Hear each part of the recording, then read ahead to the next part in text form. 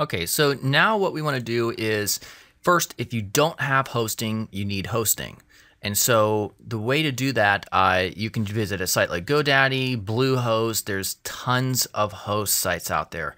GoDaddy's very cheap, Bluehost very cheap, HostGator. There's so many out there, and you can do your own research about which one you think has the best reviews. But if you're ultimately just looking to experiment, you don't want to spend a lot of money, you can go to a site like this, and you want first you're going to want a domain and a hosting account. So you need two things. So the domain, there's a lot of tools for you to search for your own domain, see what's available out there. I'm not going to cover that, but real quickly, I will show you bustaname.com.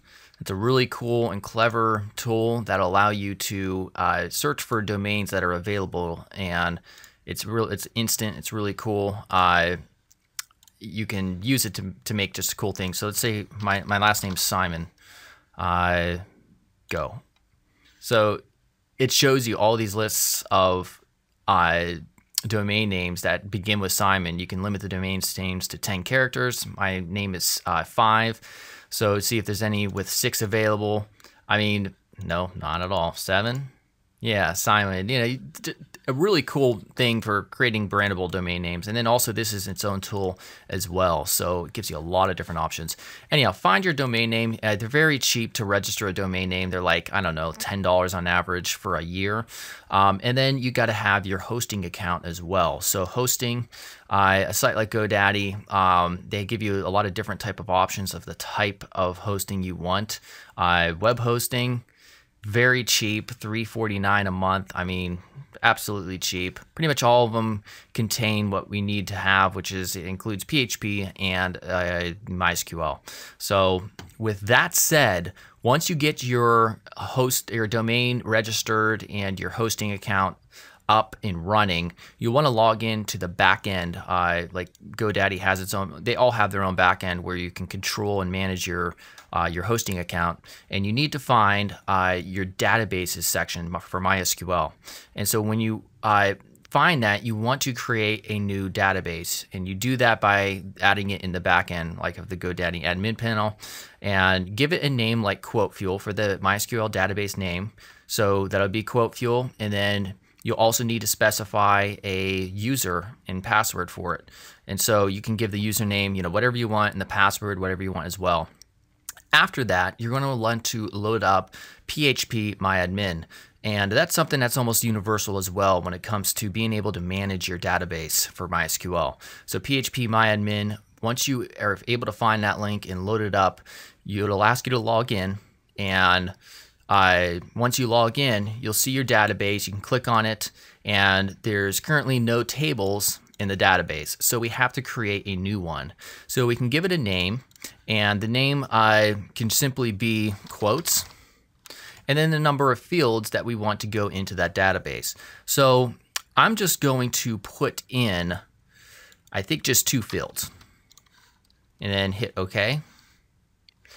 And then once you do that, it's going to ask you to specify the field name. So this is just going to be ID. And then this field name is going to be the quote. So very simple. The type here, the ID is just an integer.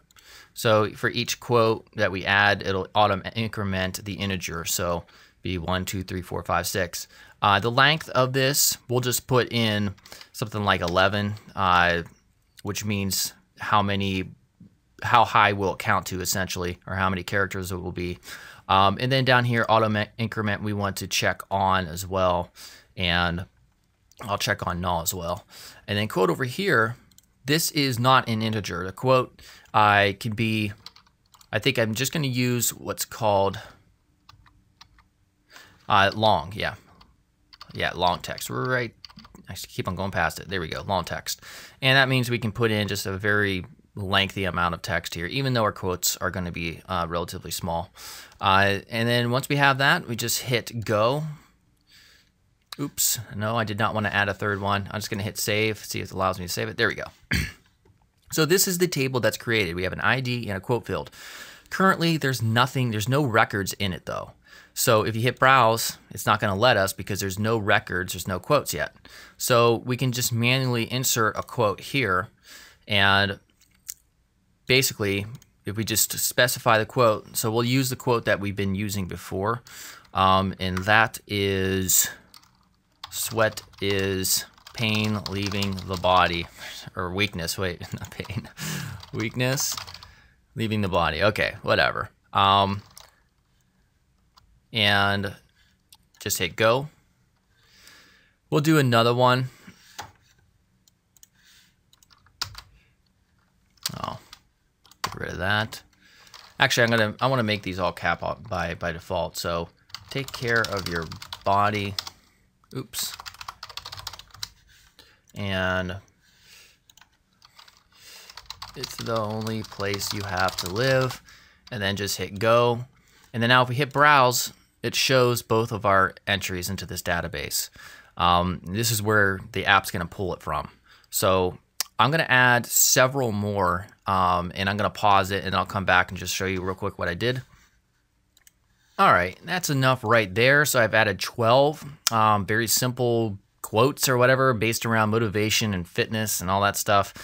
So that's all we have to do on that front. Now you could get into creating an admin area to where you create a form in HTML that allows you to easily submit to it by using a web page and clicking a submit button and editing them, but we're not going to get into that. That kind of goes beyond the scope of the tutorial. We just want to keep this simple.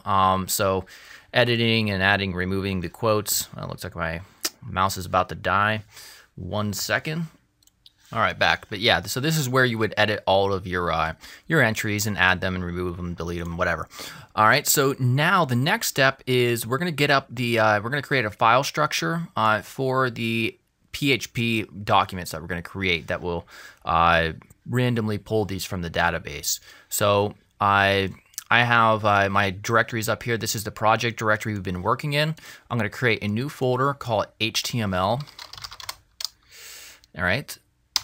And inside there, that's where we're going to place our different PHP file that is essentially going to connect to the MySQL database and pull from it and print a random quote. So this next part you can use in HTML or code editor if you have one. If you don't, you can use Notepad or WordPad or whatever. All it is just text for this coding.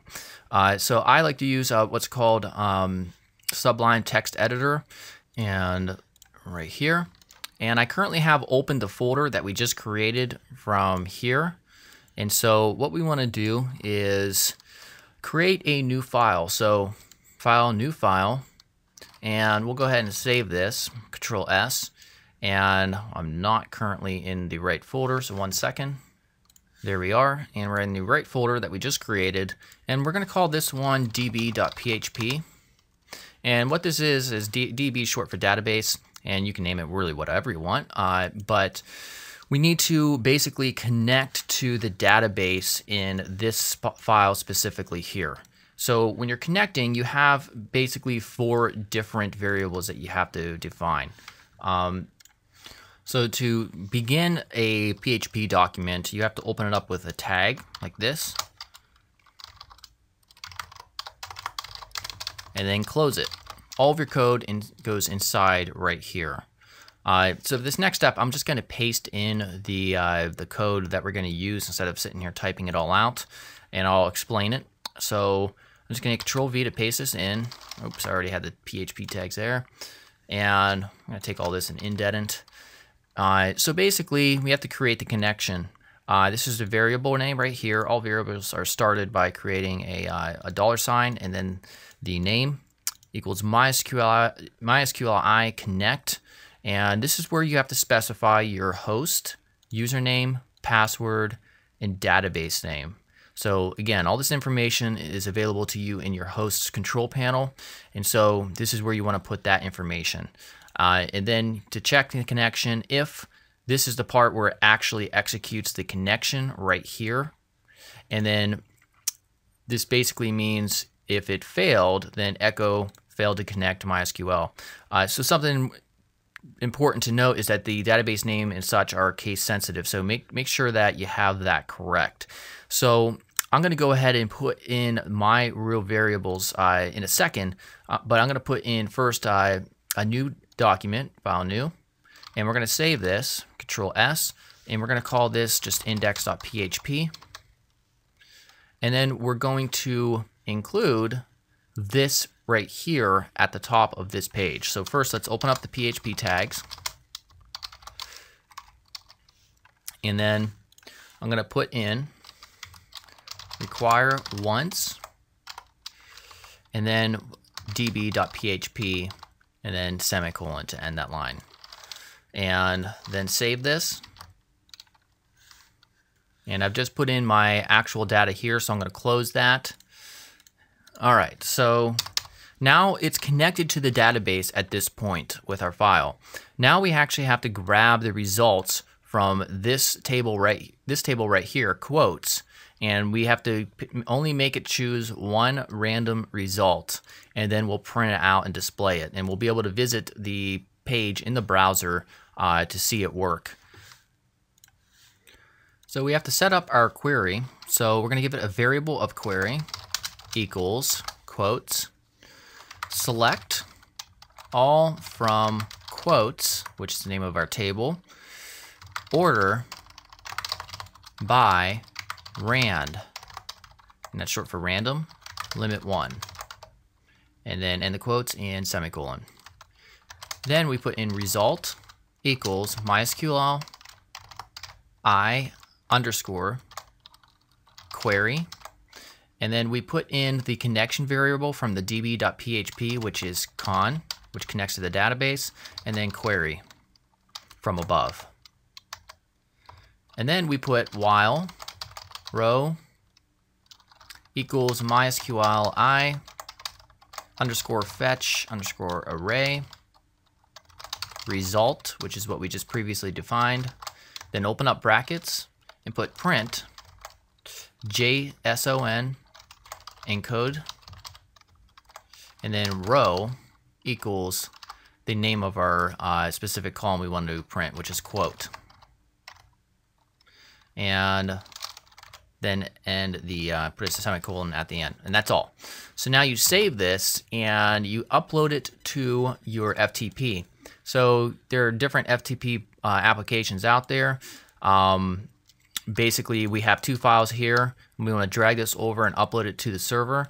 And again, your FTP information all can be found from within your host's control panel, and you can set up an FTP username and all that. So I have mine stored on a folder called Quote Fuel off of DesignCourse.com, and so I'm going to bring that over here real quick. And so I'm just going to go to DesignCourse.com/quote fuel, and then enter. Oopsie, sometimes that happens. 1 second. It says on line 10 there was unexpected. Yeah, this is line 10 right here. Yeah, there should not be an equal sign in there. There we go. Let me just upload that again real quick. All right, we'll bring back our page right here. And there we go. So if we hit refresh, you'll see it'll select a random document, or not document, but quote, as seen here. The more you have, the less likely you're going to, do two in a row, which can definitely happen. All right, so that is it for this tutorial. In the next lesson, we're going to go ahead and get back into Android Studio and connect this to the button click event and make it show up in that text view that we have. All right, I'll see you then.